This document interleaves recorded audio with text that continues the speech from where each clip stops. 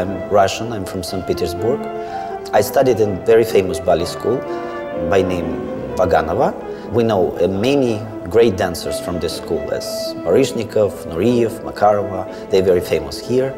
And I'm from the same school. So I'm grateful for the education this school gave me. And I'm grateful to give my knowledge, my education, my experience to people here in the United States, especially New York.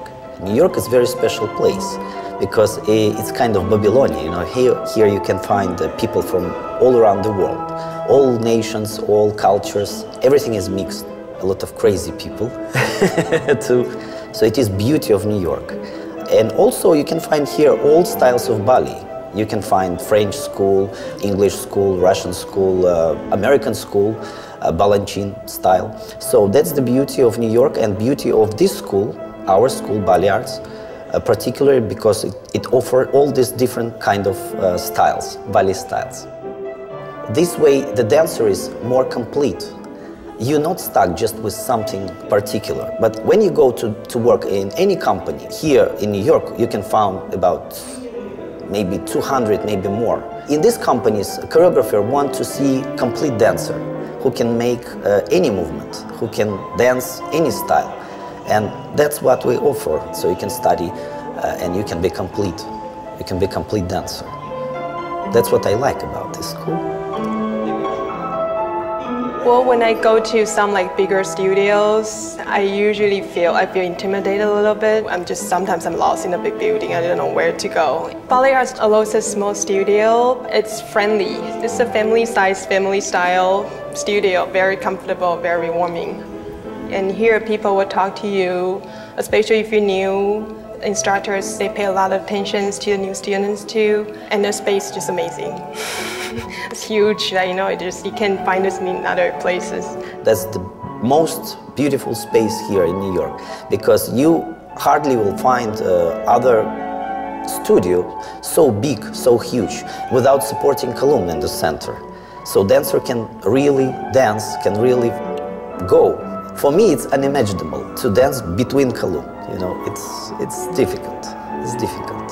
It's fabulous. It's natural light, and it really helps the students open up to space. And once you start taking classes here, you cannot go taking classes at this tiny little studio. We have open studio system where anybody can come in and take classes.